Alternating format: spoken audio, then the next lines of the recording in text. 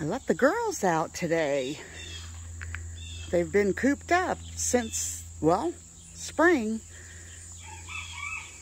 But yeah, now that the garden is about done, I figured let them out and enjoy.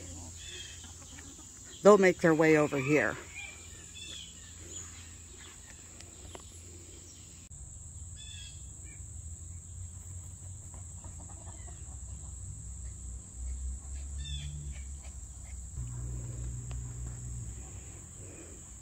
Gorgeous day to lay in the hammock and to look up at the sky.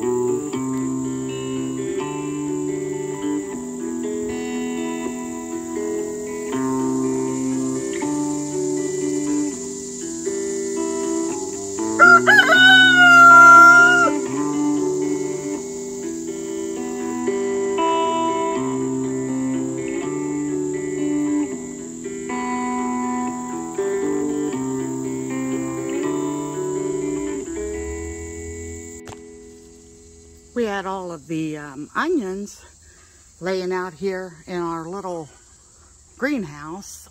Steve, it's got holes all in it where it needs the new plastic, but instead of doing that, Steve just put plain plastic on top, which worked to keep the water out, but put the onions in here to dry. We had them on the other side too. Let me spin you around. Had these over here, and I've already cleaned those. And I need to clean this up when I'm all done. Found a couple of them that was rotted, but all I'm doing is, I don't have my tripod, but I'm just cutting this part off. I take off the first layer of the skin, because most of it, like you see here, is that's just dirty. And then I'll cut the root part off of it up here, and then we'll store them down in the basement. Here's the ones I've done already. Most of them aren't very big, but look how pretty that is with the sun shining on it. So pretty. Willow's wanting to get to it, but nope, she's not supposed to have onions. Glad I got this little one for the camper. it just charges. You can hang it up. I got it for the our camper van, but in the kitchen, oh, it puts out a lot of air. It's really nice to work in the kitchen. So let me show you what I'm getting ready to do. All right, I got that many onions, red onions. So what I decided to do, since they're not great big onions, and we're going to be just mostly cooking with these, they're not going to be used for sandwiches or anything, even though you can use diced onions on sandwiches. I decided I'm going to go ahead and get them cleaned, dice them up in the food processor, and freeze them. Look at this silly tomato. Oh my goodness, I don't know what happened, but yeah, it's a funny looking one. I got to get the, yeah, I want to get all of my tomatoes processed today. They're starting to slow down. I've still got quite a few green ones on the vine, but they haven't reddened yet. So I'm trying to do everything as I get enough to do any type of canning or whatever I happen to be doing with them as they come on, so they don't get ruined and rotted. Like I have one here that's got a bad split in it, so I can just cut all that off and take care of it. Busy, busy time of year, but one of my favorites. Just to let you guys know that anyone that's interested is you can freeze the whole onions, but you've got to blanch those first. You do not have to when you dice them. So I'm just going the easy way. All right, what I did here, the fan was too loud, so I had to do a voiceover. But I just cut all the ends off of them, took the outer layers of the onion off, cut them in half, and threw them in the processor. All right, I ended up with 18 of these bags. There's about a cup to a cup and a half, give or take, in each one of these little bags. And then each of the big ones has 9 of the bags in those. So 18 bags. I ended up using this fan, and I'm telling you, I don't know if I could have done it without this. And I use those glasses that go, sunglasses that go over top of my regular glasses, and to keep some of that onion away from my eyes. And they still burned a little bit, but oh boy, those two were a saving grace to me.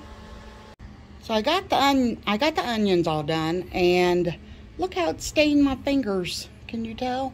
They look dirty, bruised, but they're not. I have been working on trying to learn. Now this is, I know it doesn't look good. This is just yarn that I had in my bag that was just pieces. But I'm trying to learn how to do a granny square.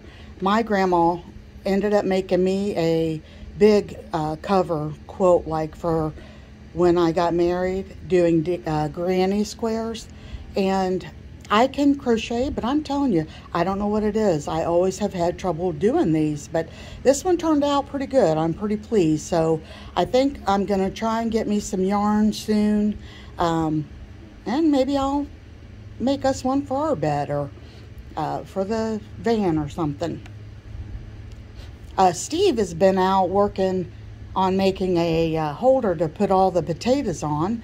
I'm going to insert some pictures here of how he made it, and then once he got it in the basement full of the potatoes.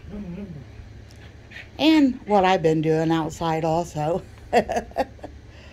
Steve went out to the mailbox, and my friend Patty, the one I went to Kentucky with the other day, I loved her cell phone holder in her car, and she bought me one and had it sent to the house. Let me open it and I'll show you. All right, it actually, I love it because it hooks into the air vent, and it's got the little hook there to keep it in place. The one that I have in the car is constantly loose, and Patty said this does not loosen up. It's got this like material stuff in the back, and it twists, and it's really awesome. But thank you, Patty. I don't know if she watches our videos, but I'll just say thank you anyway, and then I'll let her know. I'll text her. All right, thanks everybody for watching today, and we will talk to you on the next video. Bye-bye. Willow says bye.